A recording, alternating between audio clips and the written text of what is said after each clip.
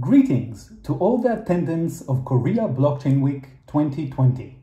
So great to see you. We wish that we could have seen you in person, but unfortunately, due to COVID-19, we could only see you through this video.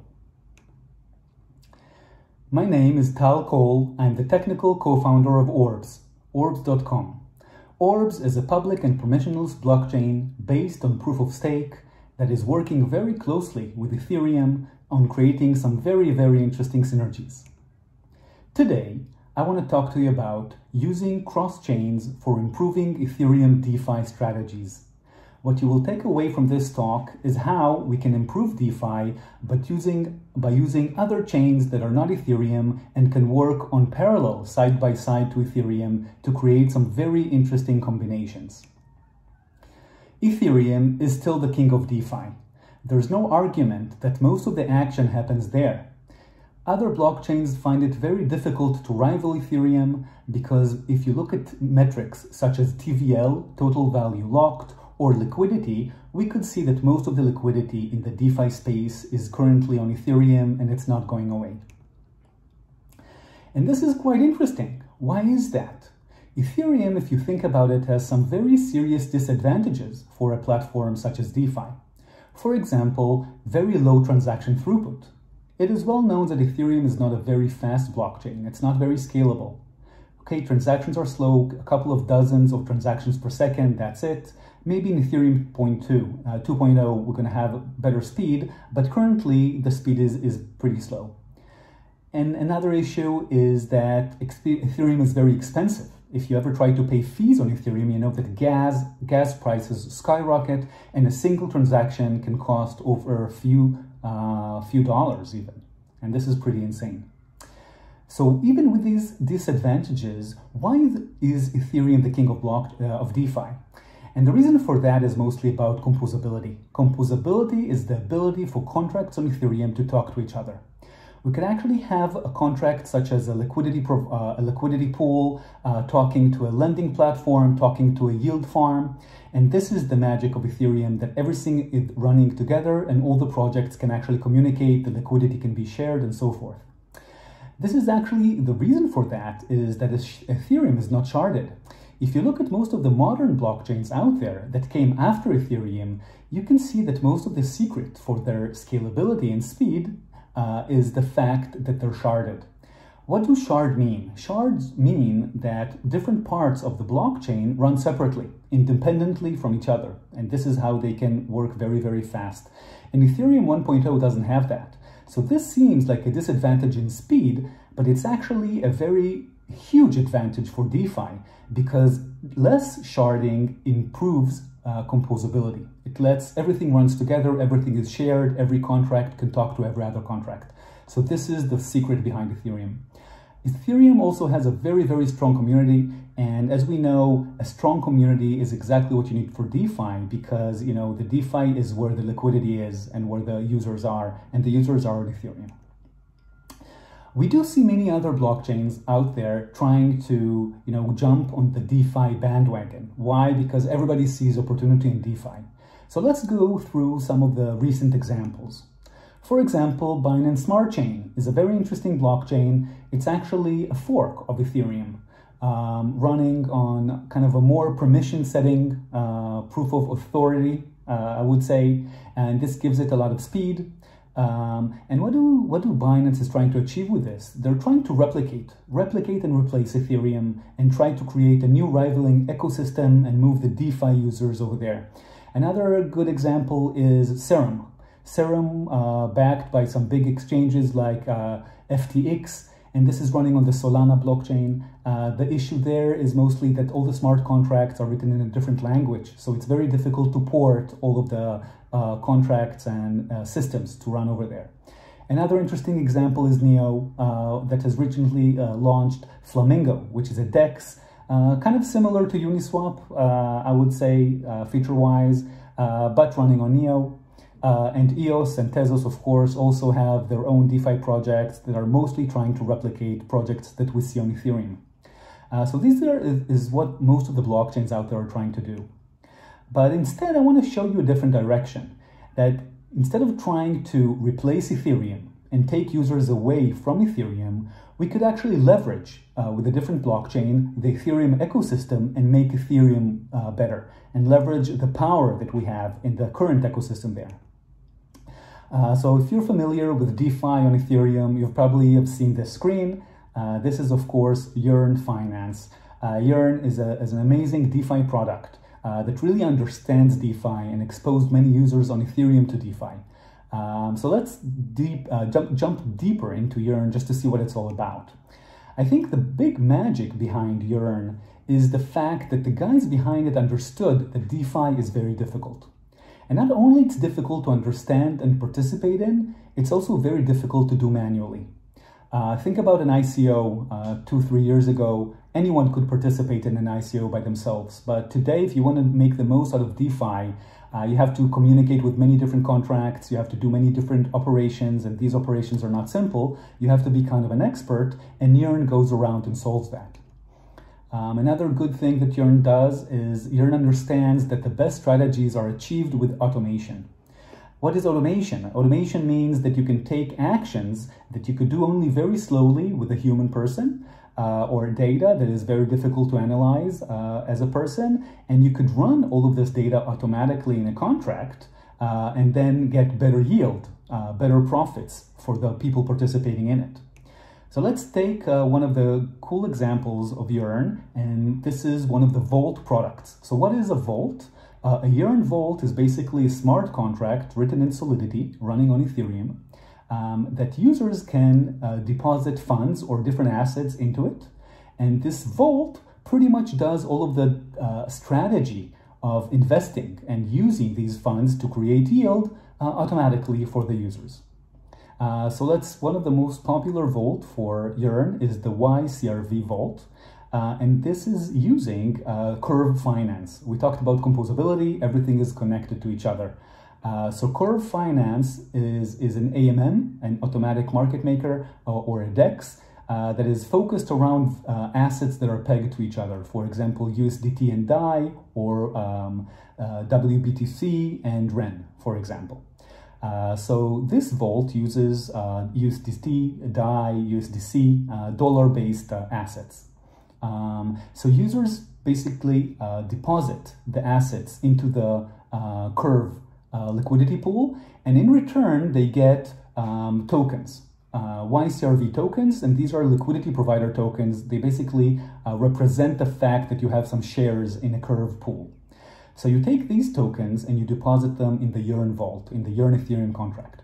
And the Yearn Ethereum contract is actually very simple. So what does it do? If you go over the Solidity code and you can see that the strategy is fairly simple. All of the tokens that people deposit are basically pretty much staked in the Curve gauge. The Curve gauge is a smart contract written by Curve that basically lets you lock your Curve liquidity provider tokens and earn CRV tokens in return, the Curve governance token. So you earn these, and every hour or so, the contract takes the new Curve tokens that grew and harvests them. It takes them out of the gauge, claims them, sells them, and transforms them into Ether and then DAI. And using this DAI, the contract buys actually more shares in the YCRV Vault, takes these new liquidity provider tokens and stakes them back in the gauge. So it's kind of like running in a circle that is all the time compounding the value that is inside the Vault. And this is done automatically for the users, and the yields using this approach are actually very good because we take all the profits and we always liquidate them and compound them to gain compound interest over what we put in. And this is pretty cool. The big issue with this approach is actually that there is a lot of room for improvement. If you see the strategy is fairly simple. So why does it have to be that simple? It has to be that simple because it's based on an Ethereum contract, and Ethereum is written in Solidity. So one of the biggest issues with Solidity contracts is that the compute power is very much limited. If you want to analyze data for your strategy, you have to do it with very little gas because Ethereum has a very serious gas limit. So if you want to do computations, these computations have to be very, very simple. Another big issue is the limited storage. Let's say that this strategy needed to store data, for example, historic data, to do analysis and then make decisions. This is impossible with an Ethereum contract. If you want a database, you can't run it on Ethereum because storage on Ethereum is very, very, very expensive. You're going to have to pay tons of gas in order just to store very, very few variables. Another big issue is that Ethereum is limited by the EVM API. EVM is the Ethereum virtual machine. The EVM basically runs the Solidity contracts, and it doesn't expose a lot of methods, a lot of API calls that contracts can make. So contracts are very limited with what they can do. For example, let's say that a contract wanted to read something from the real world. This is impossible to do. Let's say that a contract wanted to look at past transactions of somebody. That is also impossible to do. So these things are very limited. You can't access whatever you want to do. Another big issue with the Yearn vaults is that they rely on bots. In Ethereum contracts, everything is driven by transactions. So we need to have somebody external to the contract running and executing these transactions to make the strategy work. And in the Yearn vaults, these are bots that are running by the Yearn team. And this is a fairly centralized process. So if you want to trust Yearn to do that, you have to trust that they will run these centralized bots for you. And I'm pretty sure that you won't be able to find the source code for these bots, even if you wanted to run it yourself. And this is, of course, also open to manipulation by the Yearn team. Now, I'm not saying that Yearn is manipulating anything. They're a great team. But in blockchain, we're kind of used to having things decentralized. We're used to having proofs that people can't manipulate the actions of what they're doing. And with this approach, because the bots are centralized, we can't do that. We have to trust the Yearn team.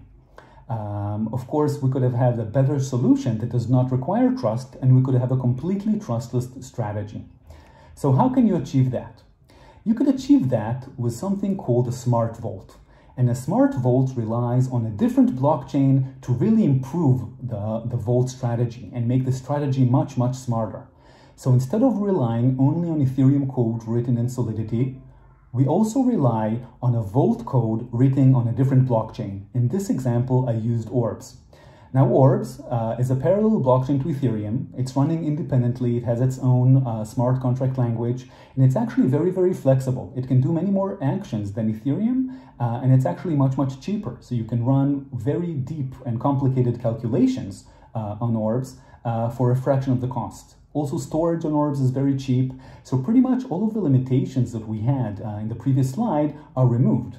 Also, what we could do is have the contract running on Orbs validators behave like the bots from Yearn. And these validators are decentralized, and we have an incentive layer that kind of removes trust from the equation, and you can be sure that the validators do what they're supposed to, and you don't have to trust any centralized aspect of the strategy. So how would this architecture work together? So just like before, you would have a vault running on Ethereum and users depositing assets on Ethereum. Why? Because all the liquidity is on Ethereum. We want to keep it there. We want to make the most out of what Ethereum has to offer, and we want to make the most out of the liquidity that we have on Ethereum and all the assets and beautiful projects, DeFi projects we have. We want to take advantage of the composability. So the contract on the different blockchain on Orbs can analyze and read all the complex Ethereum state. Now, this is something that you can't do directly from an Ethereum contract because it's just too limited. But a different blockchain like Orbs that is seamlessly integrated with cross-chain operations to Ethereum can analyze all the data externally. Then, all of these calculations can be injected back into the Ethereum vault using a transaction. And this is possible because cross-chain actions on Orbs actually let you communicate back data back into the Ethereum contract. And then the Ethereum vault strategy is actually implemented as a set of actions. And these actions can be very diverse, and we can have much stronger strategies. For example, think about a strategy that borrows money. Let's say that you want to switch in the strategy between different positions. Not all positions require the same tokens, and selling tokens and swapping them can be very expensive. So one of the things we could use and rely on lending and integrate a lending platform such as Aave or Compound. Now, trying to do this from within an Ethereum contract is almost impossible. Why? Because it's very dangerous. Think about liquidation events. What happened if the Ether price changes? And then you have to change your position in order to prevent yourself from being liquidated. Now, a vault on Ethereum cannot do that automatically very well. It can do very naive calculations only. But a vault with strategies running on a different blockchain can actually make these decisions kind of like a person does, just much more efficiently and much more quickly and frequently, and generate much higher yields. So this is how I see the future for strategies running on DeFi on Ethereum. So this is the time that we have for today. Thank you very much. Now, if you want to check all of this information out, we've just recently, a few weeks ago, launched a grant program on Orbs for DeFi projects. So if you want to experiment with Orbs and do cool DeFi things, either on Ethereum or on other places, go to orbs.com and check it out. Thank you very much.